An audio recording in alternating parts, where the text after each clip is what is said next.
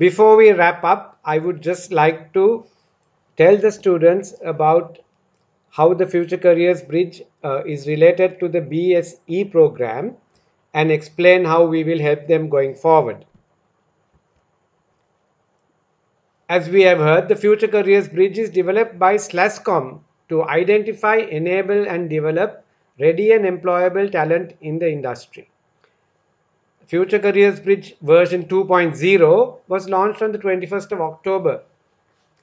The soft launch was on the 1st of August because many of the students here have already established accounts on the second version in September.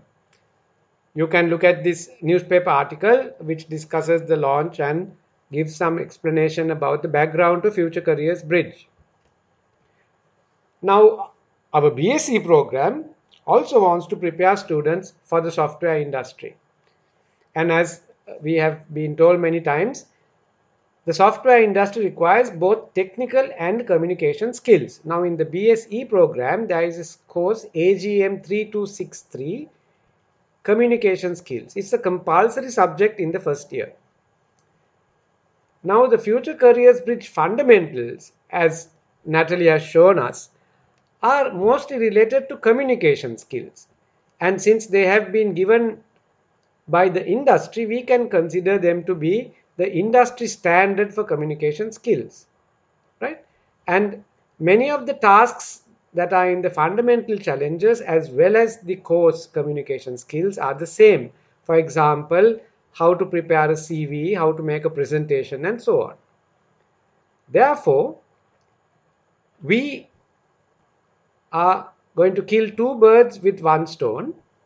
We are going to include the basic, that means the fundamental FCB challenges in this course AGM 3263, right?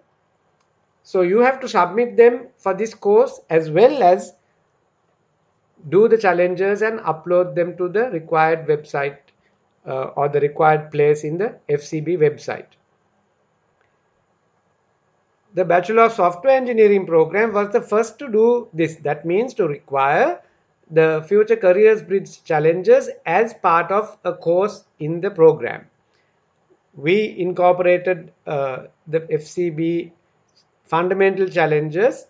We decided to do this in December last year for the senior batch, that is senior to this current batch. Now we have been told that the IT faculty of the University of Moratuwa and more recently the engineering faculty of the University of Moratuwa have also decided to include the fundamental Future Careers Bridge challenges in their communication skills course, right? And there is no reason why all university programs, not just engineering or IT or software, but all programs should probably include these fundamental challenges because they are related to communication skills in the modern world using IT. Now, how will we support the Future Careers Bridge? Now, students are registering on that website and going through the exercises. We will have a separate learning management system page so that you can discuss these challenges amongst yourselves and also with your teachers. We will post additional resource material there. We will have our own leaderboard so that you can see how far you are ahead in the challenges compared to the rest of your batch. And we will continue this support throughout the first year, right? Not just during the orientation period, that is now, but throughout the first year.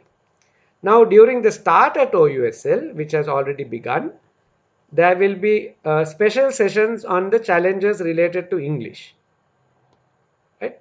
This will be in parallel to the EFIL and the EGAP programs. Then during AGM 3263, we will have sessions and tutors will explain to you and help you develop your answers to the fundamental challenges that are the same as the requirements of this course.